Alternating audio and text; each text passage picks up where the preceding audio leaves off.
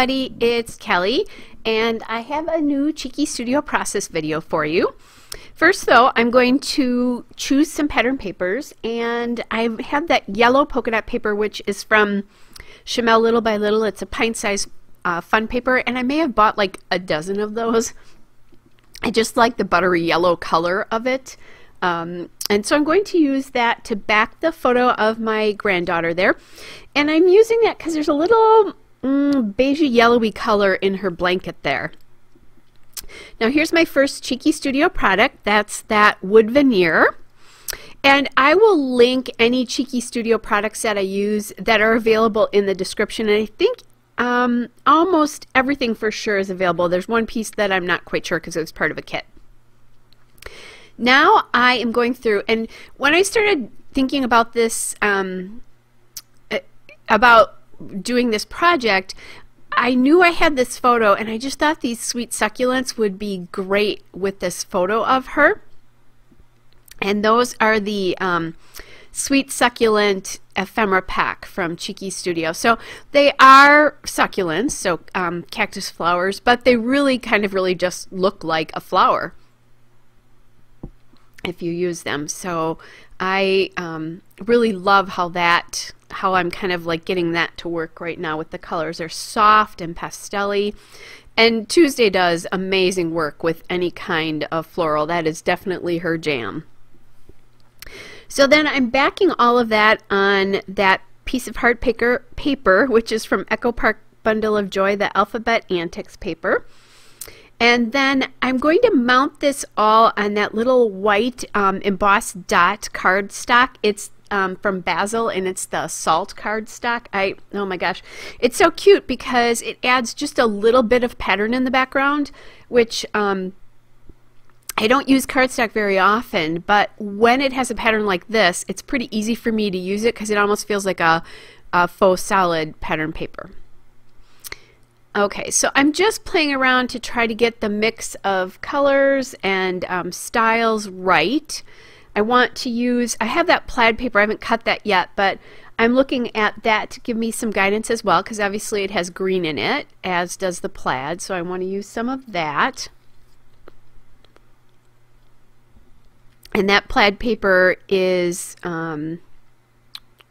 the Bella Boulevard Sweet Baby Girl, and it's the Just a Wink paper. It has a darling little moon pattern on the back, but you didn't see that because I'm only using the plaid. So just trying to decide here how big I want to make that plaid. Am I going to chop it so that there's white on the side? You know, not quite sure what I'm going to do there until I kind of use my hand to decide.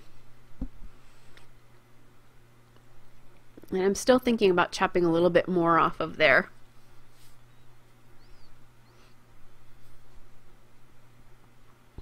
All right, I'm thinking that's okay. Now, I have looked at this, and I probably could have inked the edges of the paper to make them stand out a little bit more here, but I didn't. I thought about it, but I just decided I wanted this to remain pretty soft, and maybe to have blurred edges. You know, when you ink them, they definitely get more defined.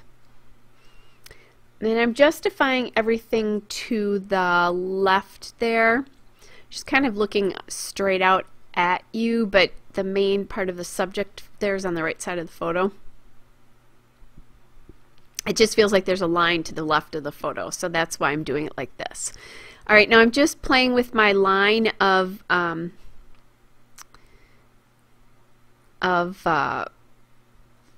cactus again here, and I'm thinking, and there's the green one flips, and this is where I go searching for it. And I thought I had cut most of this out, but apparently I hadn't. It flipped and I couldn't find it, and what I wanted to do with that green one was to pop it up on a little bit of foam tape adhesive, just so that it's not completely straight in the background. So there I am tapping my fingers because I can't find it. And you know, I looked all under my desk, and I have a garbage can sitting right there. It was driving me a little crazy, guys. Now I do have that, I have two purple two purple succulents there. I didn't put a third one in. I don't have even colors for everything here, although I suppose I could have. There is a little bit of purple in the background of that plaid, so I thought that was kind of a nice color to add in here. And then because I am planning to put the green one, when I find it, up on some foam tape, I put this purple one up on some foam tape. So now I'm going to look, because I'm afraid I'm not going to find another green one.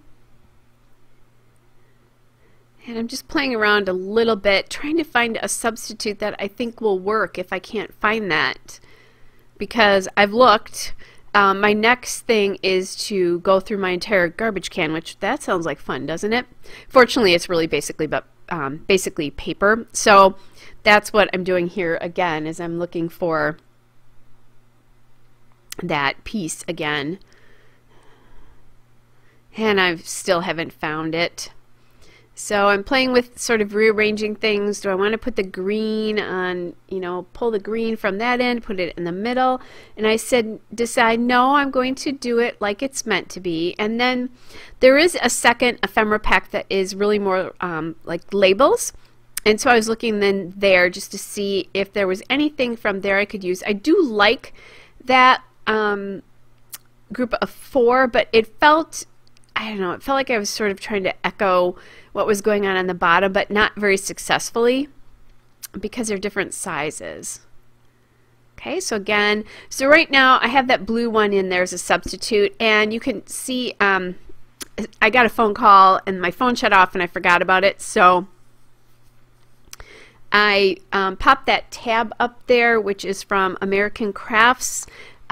The memory planner tabs, which was in the July 2018 kit. And now I'm adding those 2 bows, which are from Cheeky Studio. They're the bows. And then also that Flair on the bottom right there. I thought about another one. That Flair is from the Winter Flowers, the Cheeky Studio Winter Flowers Flair. And then I grabbed a couple of these sequins. So I'm going to put 3 in each of these clusters, and they kind of lead you diagonally through the page, and those are the Sweet Succulents sequins from Cheeky Studio. So again, I'll link all those available products. The only one that I'm wondering about is the tab. I'm not sure that those kits are available anymore, but everything else should be good. Alright guys, this is after I went through my garbage can, and yay, I actually did find it. It was buried about halfway down. Isn't it crazy how you think that would fall on top? But nope, it did not. So I took the blue one out, added the green one back in again. And I had not glued down that fleur of that bow because I knew I wanted to look for the succulent there.